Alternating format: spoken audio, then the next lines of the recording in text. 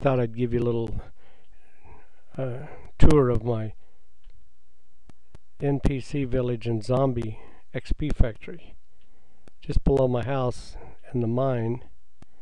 I use redstone to kind of show the best ways to go. Zombie factory.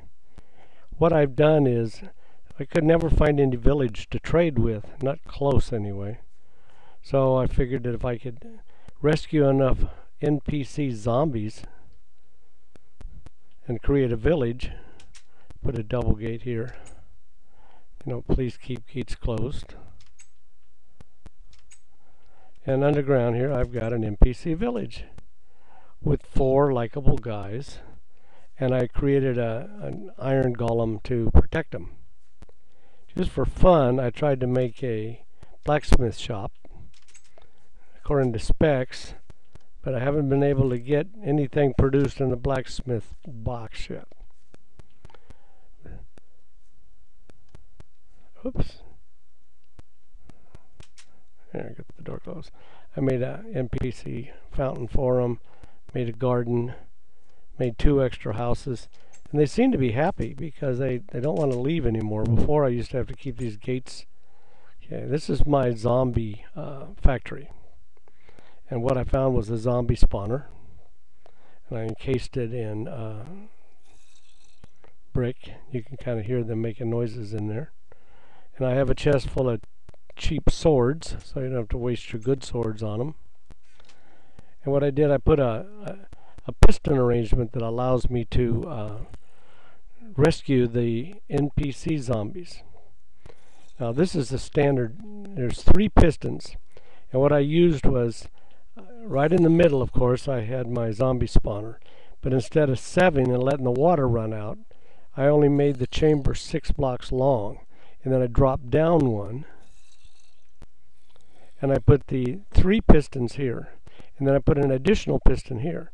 Now all of these pistons whack at the zombies to weaken them, so all you have to do is hit them with a sword 1 or 2 times to get your XP points. And then I put these out of sync. In other words, there's my clock, and it comes around to this side, and then there's an ore lock, and then this one is out of sync. So when I turn this on, you'll see one piston goes and then the other piston goes. Now I'm smashing a bunch of zombies, so I better go over here and then the 4 pistons just beat them kind of bad. Whoops, I want to get another sword here. There's one with armor. Pistons, kind of, all you got to do is hit them once, and then you get credit for the kill. Now if you want to save a zombie, the water stops here at this fence.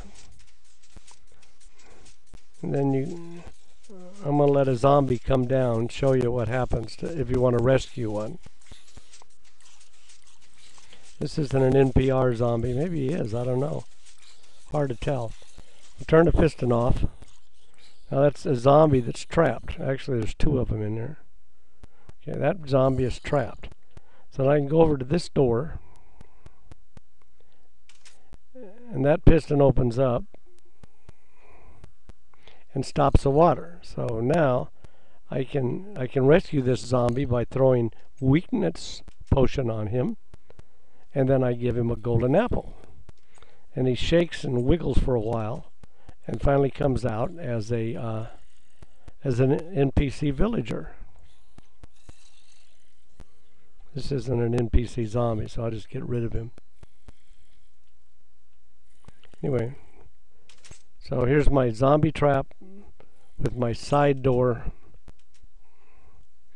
Also, if you'll notice that piston down there, it shuts off the water supply. For some reason, I couldn't get the NPC zombies to turn back into NPCs when they were standing in water. So this door, this piston, opens the door and stops the water.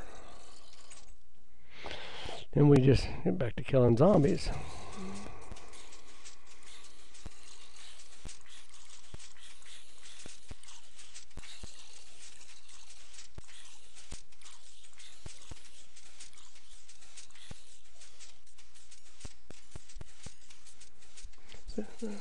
Zombies don't get stuck with this six block thing.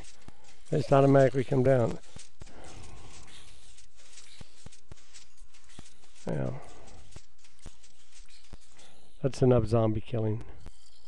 Anyway, hope you might enjoy this. That's it.